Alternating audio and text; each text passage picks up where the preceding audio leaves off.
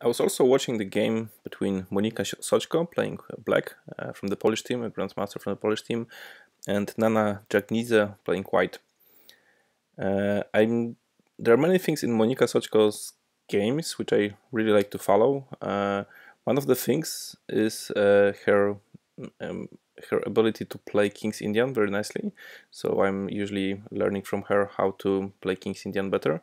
And another reason, in the overall chess skill is that she is really good at time control, in time management.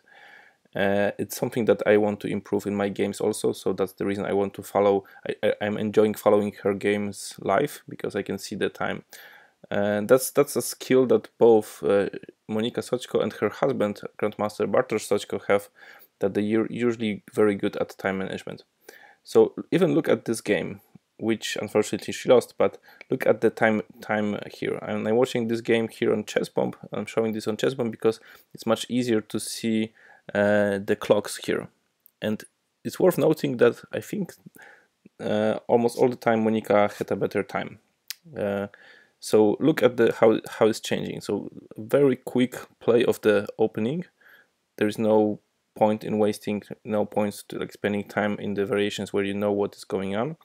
Here she fought a little bit more, but still, even here, please notice she has 1 minute more than the opponent. Okay, let's move some further. All the time, Monika has a better time. So you can see, even in this moment, she had 47 minutes against 30 minutes. Then she took a long think after this move, but it was a long thing, but she made a move immediately when the time was almost the same as her opponent's time. So you see, here's the skill, here's the rule, that never have worse time than your opponent. And here it was applying.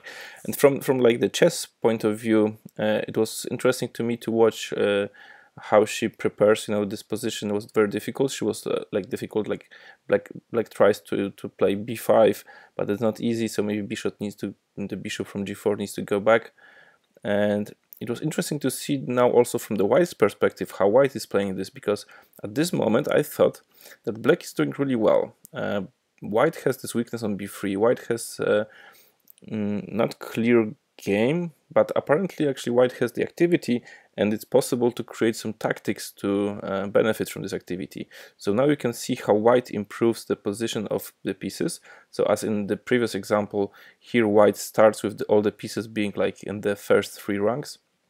And now we are improving, and now we have 2 rooks on the 6th rank, 7th rank.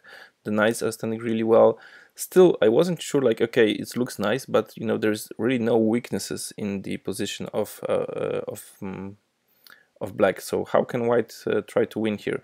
But apparently there are ways. For example, even in this position there is tactics, like rook d6 was probably possible. Also knight e4 is equally good because now we have those tactics where at the end there are some strong moves, and even now after bishop e8 white finds a way of using tactics to create the threats on the 7th rank, and this way she's winning the position here.